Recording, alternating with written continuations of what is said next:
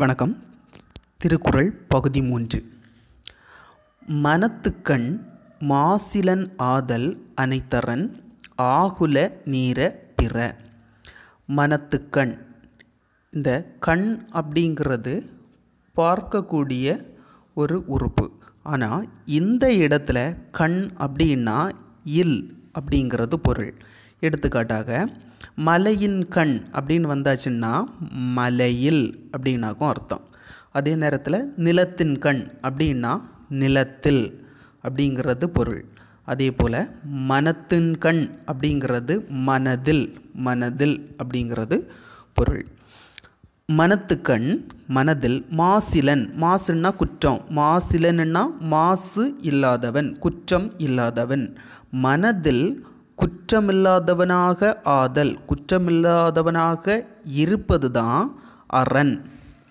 பிற, மீதி இருக்கக்கூடியது எல்லாமே ஆகுல. ஆகுலம் அப்படிங்கிறது ஆரவாரம், ஒரு வீண் பெருமை, வெற்று புகழ்ச்சி அந்த மாதிரி வச்சுக்கலாம். நீர அப்படிங்கிறது ஒரு குணம். இப்போ இந்த இடத்துல எந்த குணத்தை சொல்லியிருக்கிறாங்க?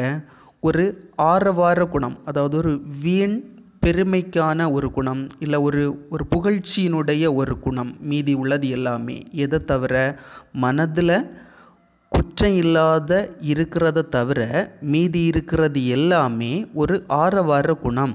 அது எதுவும் அரண் ஆகாது அப்படிங்கிறத இந்த குறள் சொல்லுது. அழுக்காறு அவா வெகுளி இன்னாச்சொல் நான்கும் இழுக்கா இயன்றது அறம்.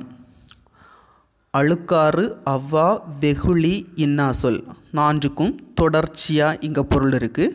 அழுக்காறுங்கிறது பொறாமை, அவாங்கிறது விருப்பம் இல்லாட்டா பேராசை, அதுக்கு கூட இருக்கக்கூடிய வெகுளி அப்படின்னா கடுஞ்சினம், இன்னா சொல் அப்படிங்கிறது கடுமையான சொல், அதாவது இன்மையான சொல் இல்லாமல் கடுமையான சொல். நான்கும், இதை நாலுமே பேசக்கூடியது. அப்படின்னா இங்கே அழுக்காறு அவா வெகுளி இன்னா சொல் நான்கும் இழுக்கா என்றது. இழுக்கா அதாவது இழுக்கம் அப்படிங்கிறது என்னன்னா நீக்கிறதாகும், நீக்குதல். இயன்றது முடிகிறது. இந்த நான்கையும் நீக்கிறதுக்கு யாரால் முடியுதோ அவங்க தான் அறத்தோடு இருக்கிறாங்க அப்படின்னு அர்த்தம். அதாவது இந்த நான்கையும் விட்டுட்டு இருக்கணும், அதுதான் சிறந்த அறம் அப்படின்னு சொல்லப்படுது. ஸோ அதுக்காக தான் அழுக்காறு அவ்வா வெகுளி இன்னா சொல் நான்கும் இழுக்கா என்றது, நீக்க முடிவது தான் அறம் அப்படிங்கிறது இந்த பாடலுடைய பொருள். வறியவர்க்கு ஒன்றி ஈவதே ஈகை மற்ற எல்லாம் குறி எதிர்ப்பை நீரது உடைத்து. அதாவது முதலே பார்த்துட்டோம், நீர அப்படிங்கிறது குணம், உடைத்து அப்படின்னு சொன்னால் உடையது. அப்போ சேர்த்து குணம் உடையது. எப்படி அப்படின்னா ஈகை அப்படிங்கிறது என்ன, அதுக்கான ஒரு விளக்கம் சொல்லியிருக்காங்க. வறியவர்க்கு ஒன்று ஈவதே ஈகை. வறியவர்க்கு இல்லாதவர்களுக்கு, பொருள் எதுவும் இல்லாமல் மிகுந்த வறுமை நிலையில் ஏழ்மை நிலையில் இருப்பவங்களுக்கு ஒன்று ஈவதே, ஈதல் அப்படின்னா கொடுத்தல், கொடை செய்தல், அதுதான் உண்மையான ஈகை.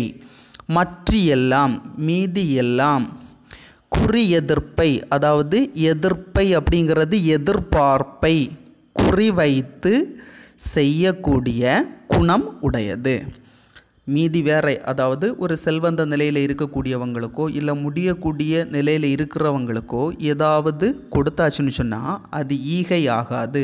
அது எல்லாமே ஒரு எதிர்பார்ப்பை குறிவைத்து, அதுதான் குறி எதிர்ப்பை, எதிர்பார்ப்பை குறிவைத்து செய்யக்கூடிய நீரது உடைத்து, குணத்தை உடையது அப்படிங்கிறது இந்த பாடலுடைய பொருள்.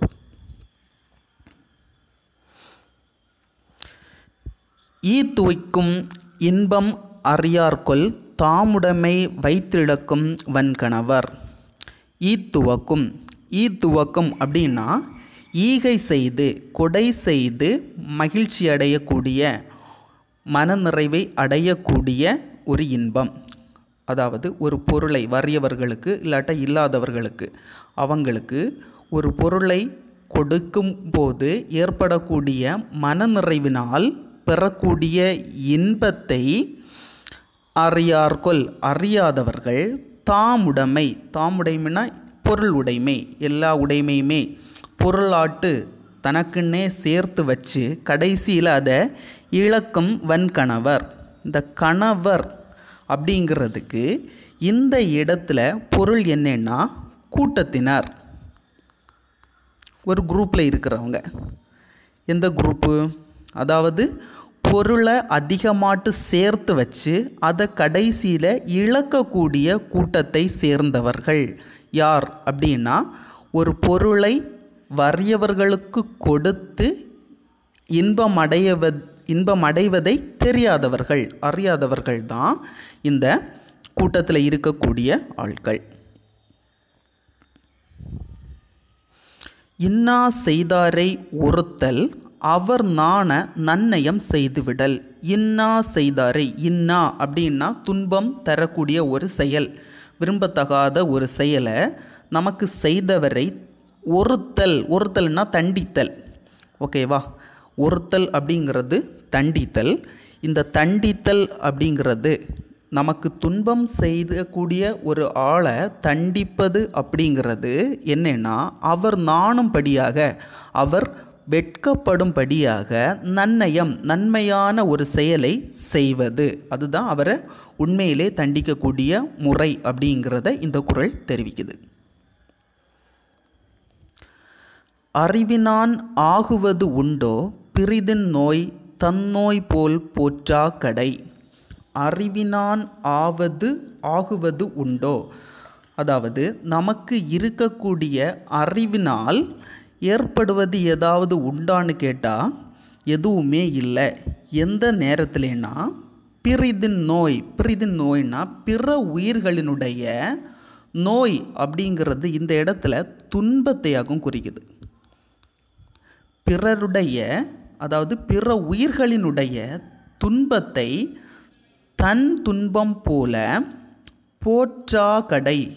போற்றா கடை அப்படிங்கிறதுல இந்த கடை அப்படிங்கிறது பாதுகாத்தல், மன்னிக்கவும், கடை அப்படிங்கிறது நீக்குதல்.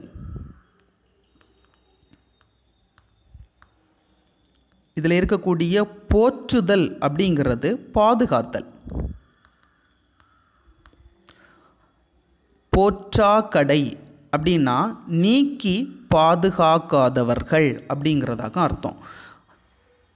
பிறனுடைய நோயை, துன்பத்தை தன்னுடைய துன்பம் போல கருதி அதை நீக்கி பாதுகாக்காதவர்கள் அவர்கள் வைத்திருக்கும் அறிவினால் எந்த பயனும் இல்லை அப்படிங்கிறது இந்த குறளினுடைய பொருள்.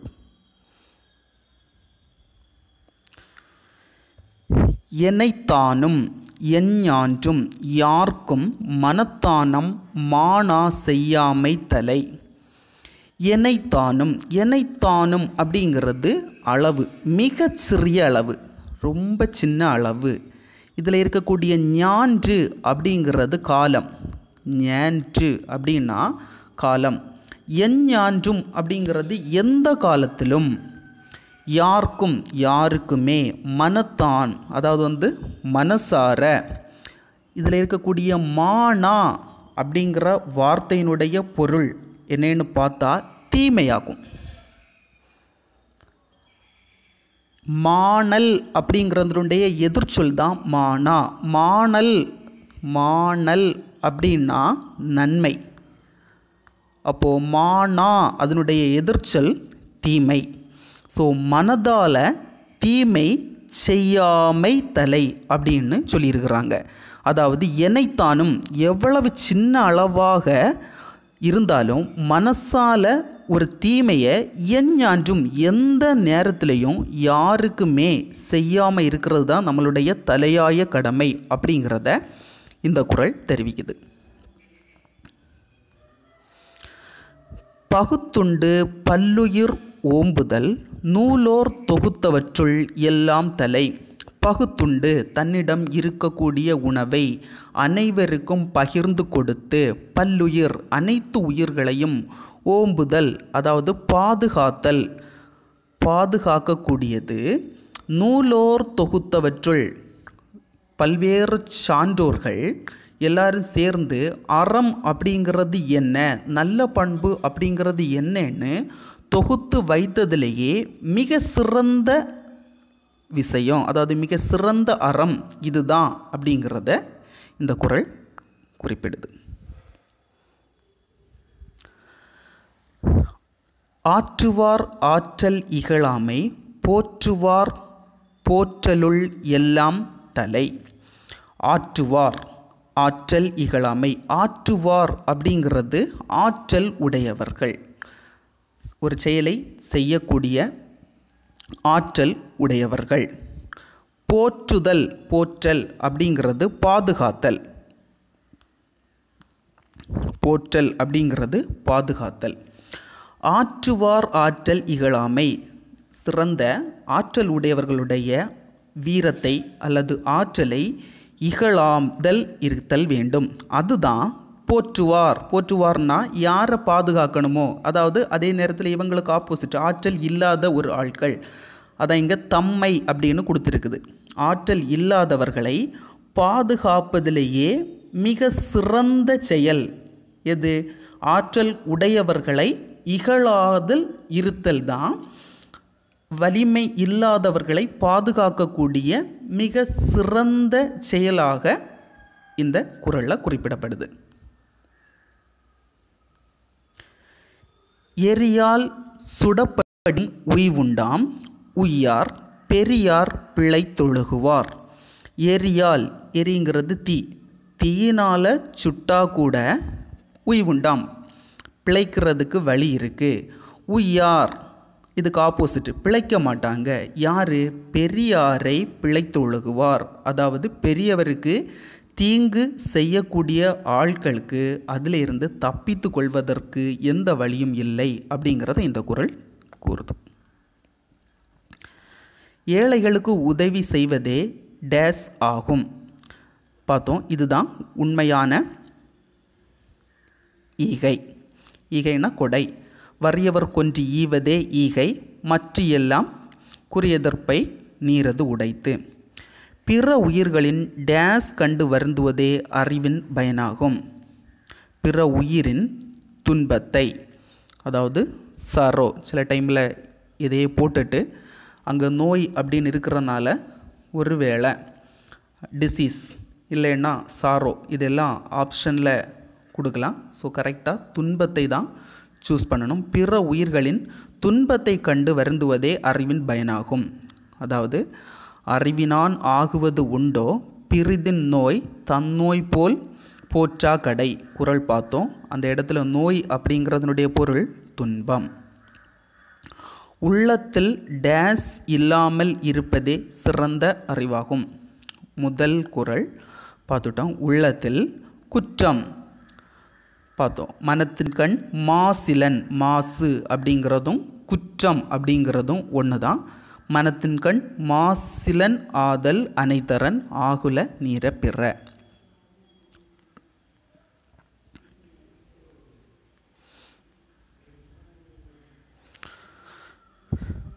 ஓகே, வாழ்வியலுக்கு கூட பொருந்துகிற மாதிரியான ஒரு பாறை கொடுத்துருக்காங்க. சில நேரங்களில் இது கேள்வியாக கேட்குறதுக்கு வாய்ப்பு இருக்கு. நிறைமதி அவளுடைய தோழிகளுடன் பூங்காவிற்கு சென்றாள். இயற்கை வளங்களை கண்டு மகிழ்ந்தாள். நண்பகல் ஒரு மரத்தின் கீழ் அமர்ந்து தான் கொண்டு வந்த உணவை தோழிகளுடன் பகிர்ந்து உண்டாள். பறவைகள் அவளது அருகில் வந்தன. தம்மிடம் இருந்த உணவை பறவைகளுக்கும் அளித்தாள் அப்படிங்கிறது இந்த பேராகிராஃபு. இதுக்கு பொருத்தமான குறள் தெரியும். அதாவது பகுத்துண்டு பல்லுயிர் ஓம்புதல் நூலோர் தொகுத்தவற்றுள் எல்லாம் தலை.